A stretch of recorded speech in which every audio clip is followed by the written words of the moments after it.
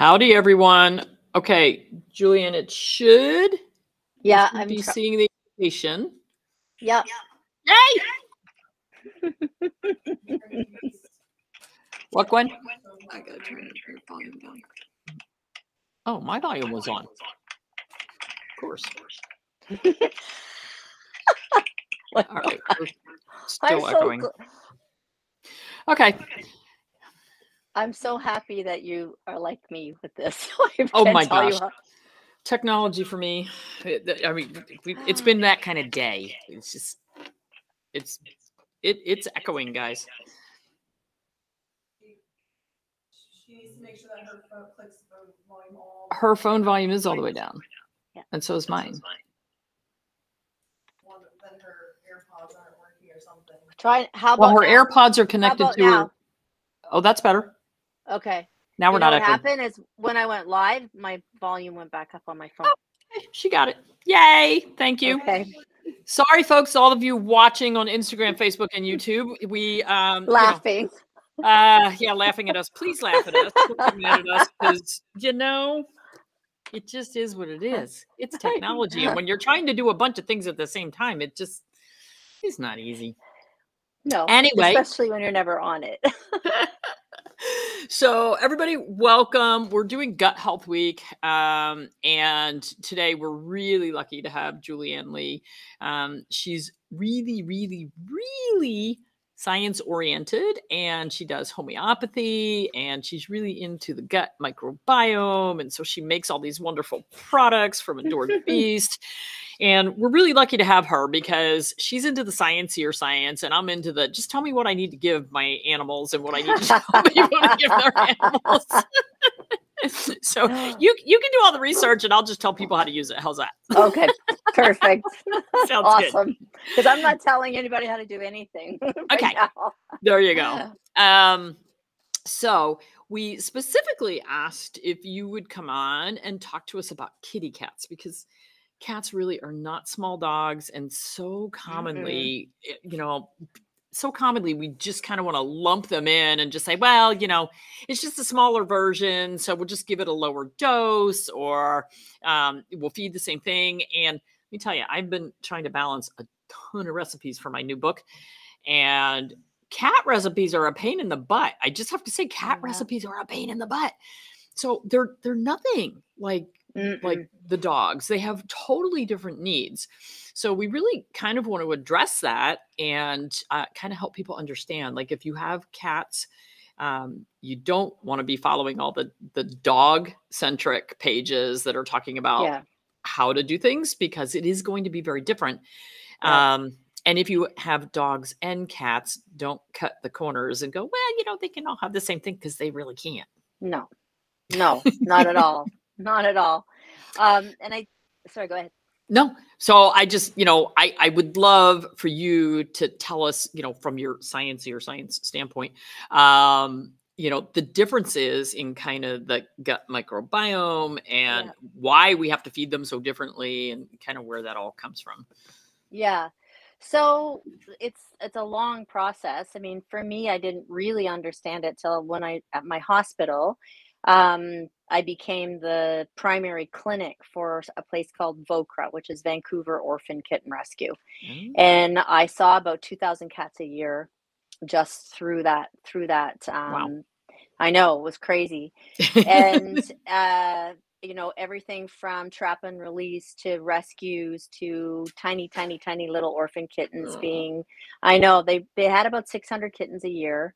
That they got. The SPCA would get them in boxes. People would just leave them on the front porches and stuff, and VOCRA would come and get them.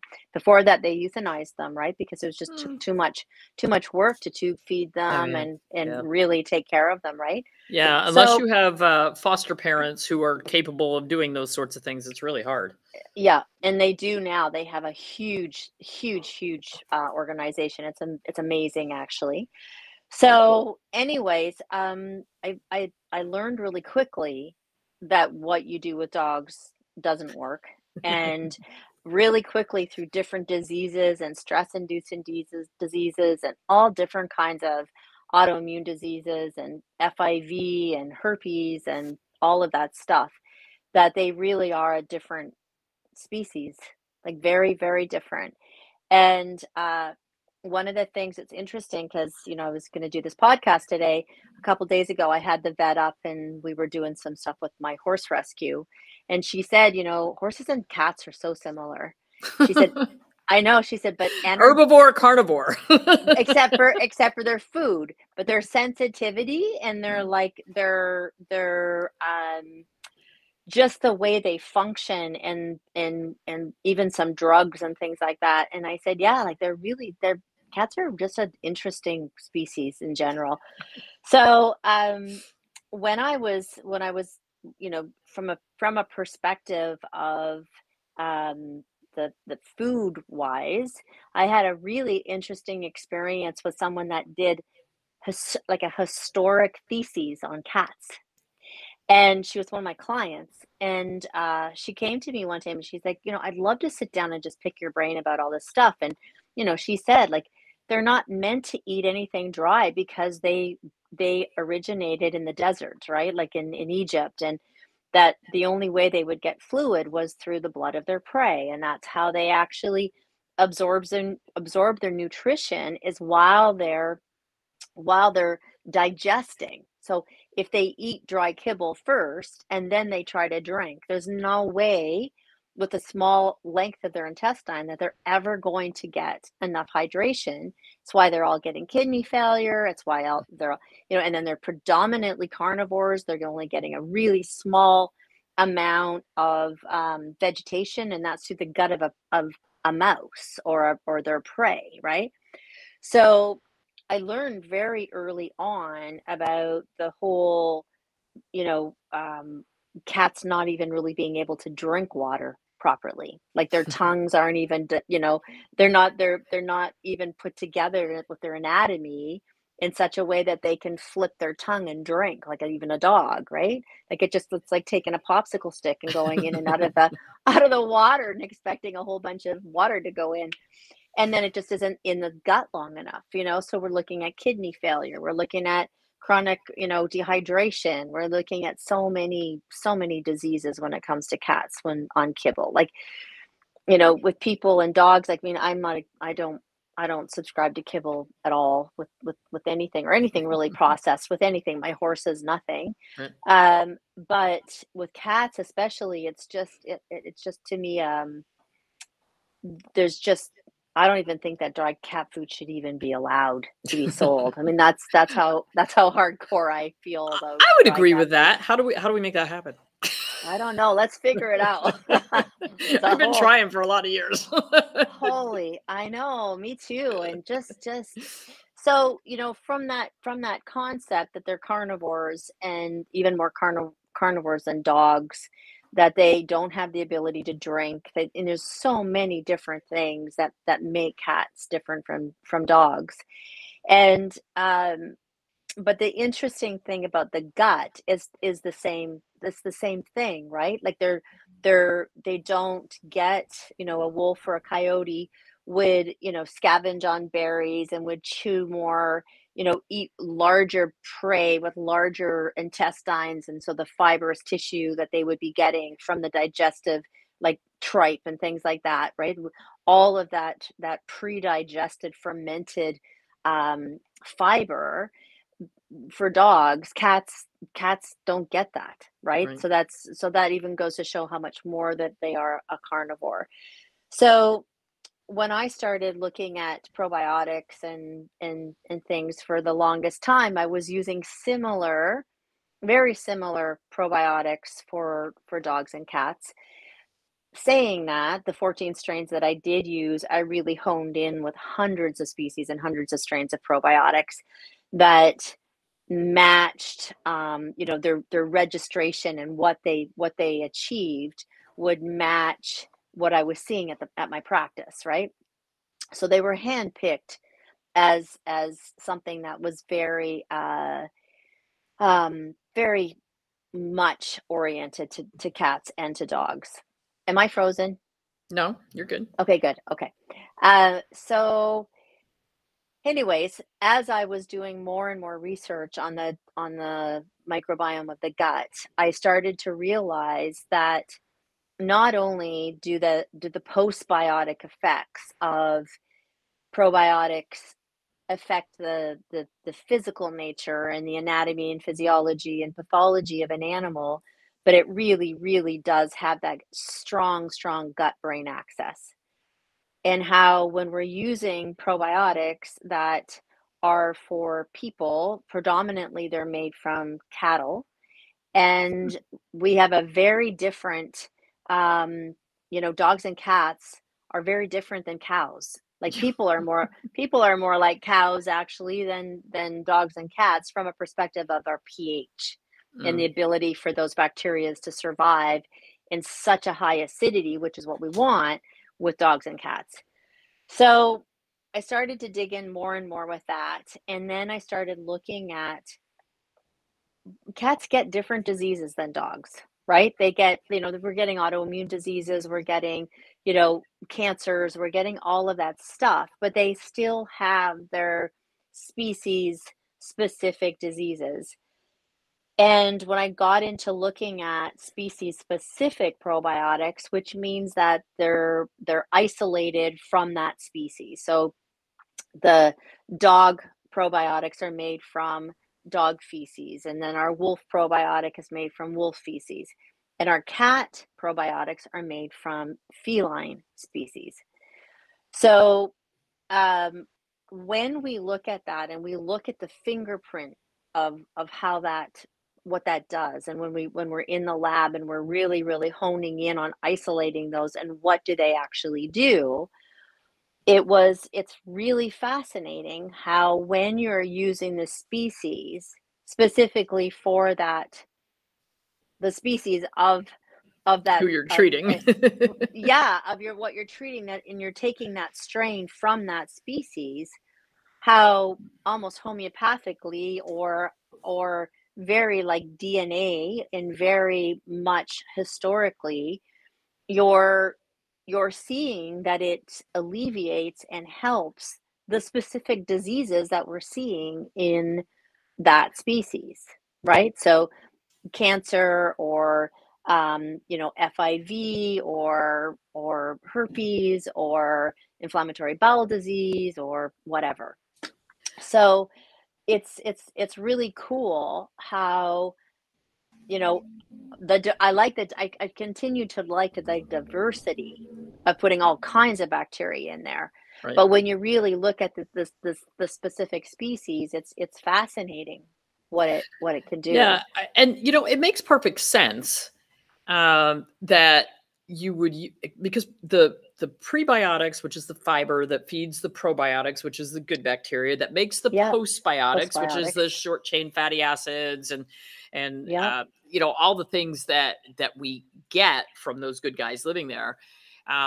That's where your immune system is. Like, that's where things are forming. And so it only makes perfect sense that if you have cat specific probiotics, they're going to be a lot better at attacking feline viruses than a cow specific probiotic or a human specific probiotic. It's sort of like their DNA is programmed to help with cat things, or the dog probiotic, the DNA is programmed to help with dog things. But it's funny because it's just hasn't been looked at. I mean, you're clearly on the cutting edge, but for so many years, people have just said, "Oh, I just give them the same probiotic I take." Well, yeah, here's clear evidence for why that's probably not the best idea. Yeah. And I think, I'm really lucky, and I say this at every podcast. I have an incredibly amazing business partner, and I'm a real advocate for all animals, right? So, I won't use anything in my products that hurt, wildlife. Like if we're chopping down forests to get an herb, or we're doing something negative to the ocean, or we're doing something negative to a certain species of plants. I'm very, very, very, very anal about making sure that the energy, and I know you like energy too, but about the energy of whatever I'm putting in anything matches healing energy. And I always feel like it's an oxymoron when you're taking an ingredient that is just like completely wiped out the rainforest Yeah. and killed all of these beautiful wildlife and birds and beings. And then we're taking that energy of that plant and we're putting it into our bodies or our animals' bodies and going, okay, now this is going to heal. Like it just doesn't, it just energetically makes zero sense to me. And I feel like that happened when I was really looking at cat stuff. Because I said to Dion, hardly anyone has cat specific supplements. Like it's all dog, cat, dog, cat, No. dog, cat, dog, cat. And he said, yeah, because there's not enough money in cat supplements. People don't do it because there's not enough. There's more research, there's more hype, there's more marketing, there's more information on dogs. So cats are kind of getting the short end of the stick. And I said, well, I'm not going to do that. Like, that's ridiculous. So well, you know he's what like, part of that is, though? people take their dogs to the veterinarian. So the veterinary industry, the researchers, the supplement makers, they're like, oh, look at all these dogs we have that need something. And so a lot of money gets put into that. Cats, only like 25% of cats ever see a veterinarian. So the veterinarians are like, well, nobody cares about cats. Nobody needs supplements for cats. Whatever. Just throw food in the bowl and let them be. And that is actually a really good reason why people should start at least taking your cat in for an exam. Don't take them in for all the vaccines. Don't take them in to get the crappy kibble. But, just letting the veterinary industry know that, hey, you know what? Cats are important too. Yeah, I care about my cat. That. Yeah, and we do need that research. I mean, I understand it's a pain in the like. I've been trying to get blood on one of my cats for a couple of months. I'm not having a whole lot of luck with this particular cat getting the blood that I need for this cat. I may take him in and torture my veterinary friend instead. But I get it. It's like I'm going to have to box up this cat and take him for a car ride. And he absolutely hates it because he's not being cooperative enough at home. So I get it. I understand why people don't take their cats in, but it also sort of shortchanges the cat industry. Yeah. Because people are like me. Like I can honestly say that the amount of money spent through our company on cat products versus dog products, it's minuscule. Yeah. And we've worked really hard at trying to get more cat centric and really be a resource for the cat owners because there is not near as much information out there. I know. And the cats that are going in are usually really sick, like IBD. Yes. By the time they go in, they're a train wreck. Yeah. And they're so good at hiding their symptoms. And that's part of the reason why. I know. And then they get loaded up with drugs and then they, so for me, I saw a lot of end stage stuff at my clinic with cats because of Vocra. I mean, I saw tons of dogs. I saw more dogs than I did cats, but I saw a huge amount of cats. And it was really interesting because I did such a because of people and how they deal with cats with vets and things like that. I tried to do a lot of stuff that you could do at home, right? Where you didn't have to stress your cat out and go into a clinic and do a lot of proactive stuff with cats. Because once cats are sick, they're harder to deal with than dogs are, right? They don't take stuff in their food as easily. They get freaked out when you're trying to give them stuff. So it's like, okay, let's try and, so when I was doing all of my like gut soothe stuff, so I have a gut soothe just for cats. And kitty gut soothe. Yeah. Kitty gut soothe. It's such a lifesaver, that one little thing when it comes to inflammatory bowel disease, this is constipation. This is something that you keep it in the refrigerator if you open it, but they don't really object to on their food. No. It's a very tiny amount of powder. It's glucosamine, slippery elm, licorice, marshmallow root, probiotics, large arabinogalactin, and liver glandular, so tastes decent.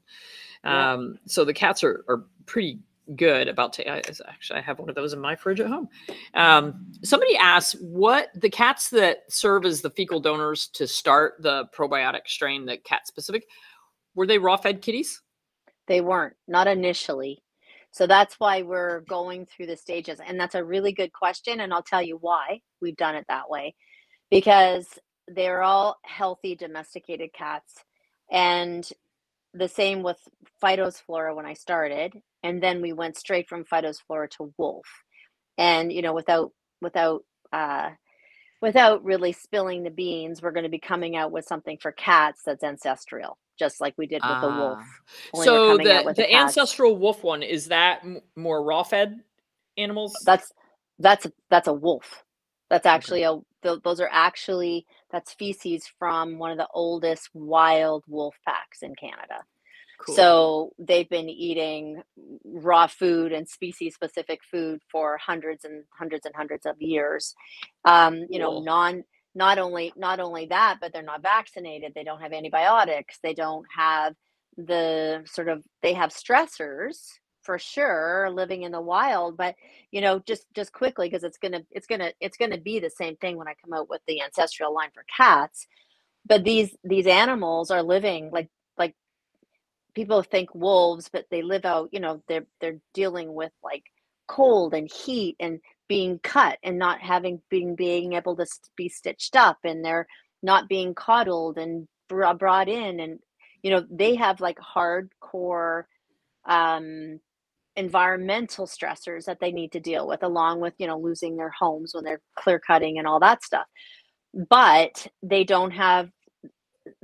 free, they breed, they fight, they have packs, they're together, so they have a very strong social resilient nature. But what I wanted to say is that they're big dogs. Some of these gray wolves that we were dealing with, they're like 135 pounds, 140 pounds, these wolves, and they're living till they're 16 years old. They're having puppies when they're 10. Yeah. So when I stand back and I look at that, it's like, okay, what is going on here? Because that's a healthy animal, right? Like that's a really healthy animal. But then you think about it, and they don't have, flea stuff, and they don't have, vaccinations, and they don't have this, and they don't have that, and they're not, they have they're eating real food, and they still have their sex hormones. Yeah, exactly. They have their sex so hormones. Many things that we do wrong. Yeah, and they're running all the time and moving all the time. Yep. So anyways, but the reason that I did that is because the reason that we started with domestic dogs and cats that are eating commercial food is because I want to help all animals, right? I want to be able to be super specific to all the animals that are out there. And what you have to remember is a fecal transplant is very different than a probiotic. So when you're doing a fecal transplant, you would definitely want it coming from a raw fed dog. But when you're looking at historical DNA and you're looking at that, I'm producing probiotics that are going to go to masses of people that I'm hoping are really going to help people. So I'm starting sort of at ground zero and giving probiotics, species specific probiotics, to cats that we know have had healthy long lives historically, genetically, and no signs of or symptoms of autoimmune disease or what happened? Can you hear me still? Yeah. Okay. No historical symptoms genetically of any kind of autoimmune diseases and stuff.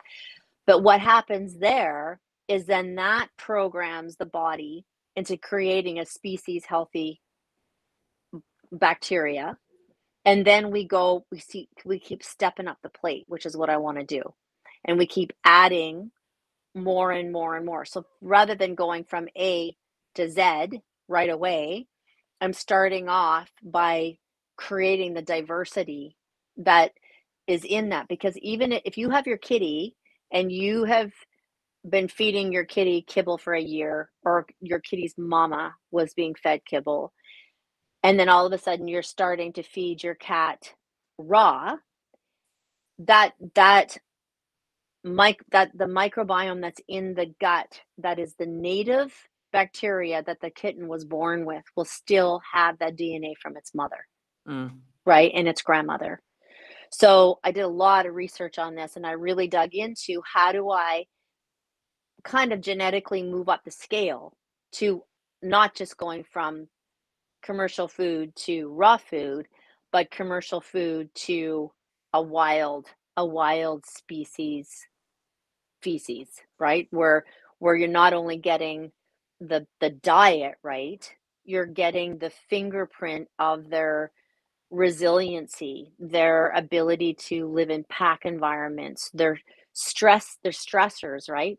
Like they don't have the stress, they don't have the adrenaline stress that animals in the cortisol stress Right. that animals in captivity, you know, our companion animals have. Our companion animals who live with machines that glow and emit EMFs and beep every time we turn around, and there's constant bombardment. Yeah, that. Yeah, We yeah, and think that our none of that matters, but stresses, it all matters. and it especially matters to animals because they're even hyper more acute and in tune than we are. So, you know, and our stress levels and the stress levels of the world, and you know, there's the list goes on and on. So from a gut perspective with cats, you're looking at the postbiotic effects of the right probiotic and the right prebiotic, creating things that, you know, that support healthy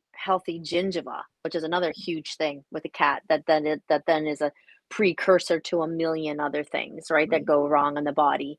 And also, you know, the fact that they have to be anesthetized to have their teeth done, right? So it's like keep their teeth try to be more proactive with their dental care, and a big part of that is the microbiome in their gut and in their mouth, Yep. right? Absolutely. So it's just it's all consuming, and you know what the I always say that the gut is the conductor to the symphony. So the gut tells every single solitary thing in the body what to do, tells the brain what to do, tells what the organs what to do, tells what the hormones are supposed to do. It's the one that navigates the whole system. And if the gut isn't healthy, the system is sort of like running around blind, you know, like, oh, should I go over here? Do I do this? Do I shut down? Do I do more? So they're like kind of like all over the place until a conductor comes in and goes, no, chill out, just go here and just go there. And yes, let's just do this now and let's just do that. So the immune system is a lot more than just fighting bacteria and viruses, and the gut is creating, you know, the correct hormones and the correct short-chain fatty acids. But that Yeah. kind of brings me into like quickly the prebiotic perspective, especially with cats, because you know, for me, I won't use prebiotics unless they're functional. So I won't put anything in my dog, cats, horses, or myself that doesn't, you know, really create something beneficial or have some type of a medicinal value. So a lot of what we see in as prebiotics are sugars, right? Mm. Fructose, FOS, maltodextrin. We're looking at prebiotics, but in the wild, prebiotics would never be something like that. Prebiotics would be, you know, things that other things ate. So the larch that it's in the cat stuff and in the prebiotics comes from bark. Because what I did is I went back and went, what if cats can't get chew on things and get their own prebiotics, what would be a prebiotic that a bird would eat, that a mouse would eat, what a squirrel would eat, what a, you know, a small prey would eat? And lo and behold, everything eats bark. Everything eats bark. Beavers, rats, squirrels, birds, they all ingest bark. And larch is made from bark. And so it also has an immune modulating, a scientifically proven immune modulation effect. So it helps if the immune system goes down, helps to bring it up. If it goes up, it helps to bring it down. So, you know, that's kind of what, you know, when everything goes on steroids and immune suppressive drugs, it just crashes the immune system. We don't have something that modulates it. It either raises it or it lowers it, right? And then there's no balance to that. Right. So modulation balances it. And then it's also shown that it helps to derail the metastases of tumors. So it's got lots of beneficial qualities without just, and it feeds the bacteria incredibly. So it's got lots of different things, other than just putting, like I said, FOS or Yeah, maltodextrin yeah, no, in. absolutely. And somebody said they're looking for probiotic without sugar for their dog with cancer. Well, there's no sugar in Adored Beast products. I can guarantee No, you that. And so the kitty one is the Felix's Flora. Flora. Sorry, I can't get it to. Thank you, Joey. I'll go over here. Felix's Flora. We can't put pictures up on Instagram. I have to hold things up, so it's a little silly. But that also has the larch in it as the prebiotic, so no sugar. Yep. And it has humic and fulvic acid. Let's talk about those a little bit, because I'm in love with the soil-based probiotics, the humic and fulvic acid. I kind of feel like they're almost critically important. They are critically important. They're Thank you. very critically important. You're right. And that's why we came out with Soil and Sea, right? So, and which can be given to cats. And cats actually really like Soil and Sea because it's got blue-green algae in it, right? So, Fishy. but fishy, yeah. So fulvic and humic acid, there's different types, but fulvic and humic acid has an incredible ability to do something called chelation. So it helps bind heavy metals and things like glyphosates and things like that to it and pull it out of the body. So, we can't help but our animals and ourselves, coming in contact with that stuff. So I put fulvic and humic acid in one for that reason. But there's two other really big reasons for it. Humic and fulvic acid is petrified organic, this one that I use is petrified organic material that was covered by the Ice Age. So when the Ice Age came, there are trees and plants and grasses and vegetation that doesn't exist anymore that went into that soil and became petrified and compacted by the weight of the ice. So it's got, if you go and you buy a mineral supplement for your animal, it's got, a very short amount of minerals. This has about 80 to 90 minerals that don't exist anymore, right? They don't exist anymore. And the cool thing is they can't be replicated commercially. They can't be chemically replicated. You can't make like a fake mineral that comes from fulvic and humic acid, which is amazing. And they've proven now, there's lots and lots of studies that it helps to create a more integral mucosal lining in the gut. So it helps to heal like leaky gut and mucosal junctions that have been stretched and traumatized. So it does a bunch of different things, And I think probably why you love soil-based, and it's the same with me, is that because our food is so void of one bacteria, like there is no, our food is sterilized now, right? Yeah. So everything that we're feeding, even if we're feeding raw food, it's coming from a sterilization of how we grow food now. Yeah. So there's not the diverse bacteria in our soil that goes into our vegetables. Yep. There's not the diverse bacteria that goes into the grass that then the cows eat, right? Like it just doesn't exist anymore. Yep. So soil-based bacterias for probiotics are incredibly beneficial. They're amazing for SIBO, which is small intestine bacteria overgrowth, which is a huge thing right now with cats and Yep. dogs. And it's great for that. It's really good to diversify because you don't want to go out and buy one probiotic or two probiotics. You want as many different strains as you can possibly add, and then adding soil based and then adding species specific based. You're getting a really healthy, vibrant diversity in the gut, which is what you need. right? Now, It's really what you need. do you recommend that people give probiotics all the time to their animals? Do you Yep. recommend rotation of them? And if Yep. you're rotating, how often would you rotate? So I try to make things super simple for people. And I think there's too much complication in the world as it is. So yes, I believe I really, really believe that the we should be rotating, and I think that they should have it all the time. And Okay. I'll tell you why. If we lived maybe 100 years ago, then maybe I wouldn't. You know, maybe I'd be like, yeah, no, you know what? You only need it when you're on antibiotics, or you only need it when you're worried that maybe your immune system needs a little bit of a boost.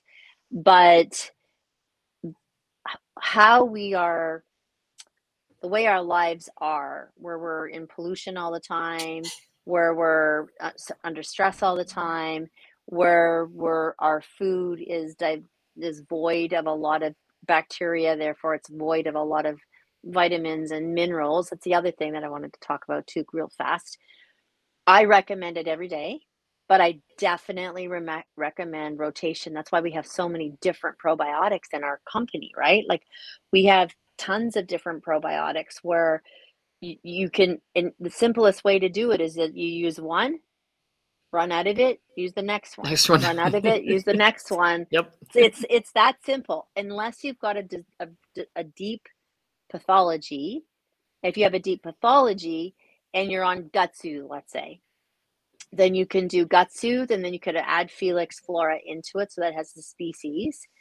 And then you could do like 5 days and then 3 days and then 5 days and then 3 days, because I know cats that have had such bad IBD, like really, really bad IBD, that they need to stay on Gut Soothe all the time. So what they do is they do 5 days on Gut Soothe, and then 2 days on Felix Flora, 5 days on Gut Soothe, 2 days, so that you're mixing it all up. Yeah. Yeah. So yeah, it's so an important somebody part. asked, you know, do we only need to do this for cats that are ill? No, we need to be doing this for our pets all the time, because if your cat lives inside, 2 of my cats live totally inside, their choice. The other 9 are totally outside, pretty much their choice. They really don't like to come in. The outdoor cats are so much healthier than the indoor cats, because they are eating bugs, they are eating grass, they are eating soil, they are, you know, rolling around in the soil. They're eating wild prey. They're on a raw diet anyway, but then they are supplementing a lot. They love to eat grasshoppers. Ew. I just read the other day that there's a really weird fluke that they can get from grasshoppers. Really? Some really weird, and I can't even remember what I think it causes, like something with the liver, like copper storage disease or some weird thing. It was one of those rabbit holes that I was going down while I was researching for the book. But anyway, so but there's such a difference in a house dweller or apartment dweller cat. So if you live in a high rise in a city, and in the cities, the air quality is not great. Usually your windows don't get opened anyway, but you're still filtering in through the air conditioning and everything. And those cats don't ever have soil, and they don't, the only food they get is basically either dead or sterilized. And so they're not getting that. And that's a really high stress. Like, we think our cats are really chill. They're just, you know, hanging out on the sofa all day, but it's actually a really high stress environment for them, because that's not their natural environment. They're not hunting. They're not stalking. They're not playing. They're not getting the exercise. They're not getting the mental stimulation. So I think it's even more important for my indoor cats because they're not getting that natural exposure. So for sure. absolutely. So even though they seem healthy, they're not getting what they need.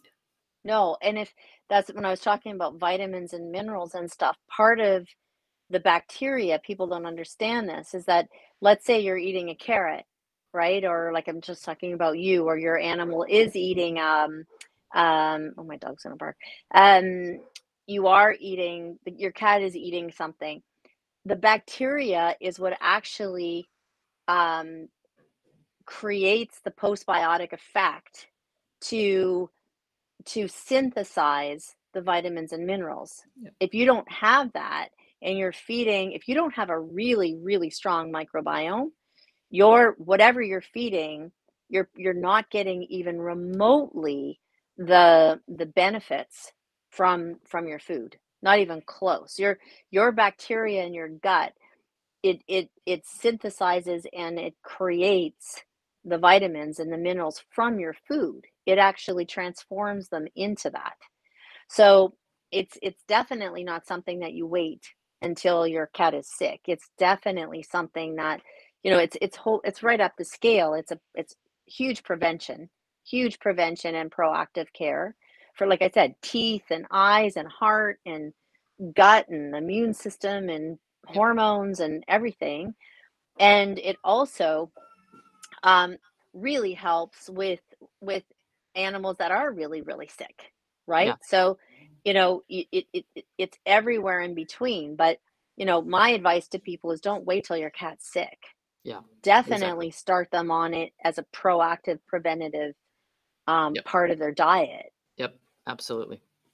So we've got the Gut Soothe for those who are having some inflammatory bowel problems, some issues, whatever those issues are, a lot of inflammatory problems in the body. It may not even be showing up as inflammatory bowel disease, but if they have allergies, that sort of thing, start with the Gut Soothe and then start mixing in the Felix's Flora. And then when your new product comes out, I can't wait to see that. And based on today's conversation, I'm going to change a couple things around for some of my animals. So always, always, always learn something when I talk to you, because you are just a wealth of information. And I am so appreciative that you are willing to take time out of your really busy schedule to come help educate pet owners, because it's really critically important. And you have so much information in your brain. I have goosebumps because I love coming and especially talking to you because we're so on the same page. Like you said, you're in there you're in the trenches doing it, and I'm out here going like, here, do this, or try this, or do this. It's like, so we're so synergistic. So yeah, thank you for having me. I love coming and hanging out and talking and thank you. And we'll cross paths again soon, I am quite certain. Yes, we will. Thanks, Julianne. Okay, thank you.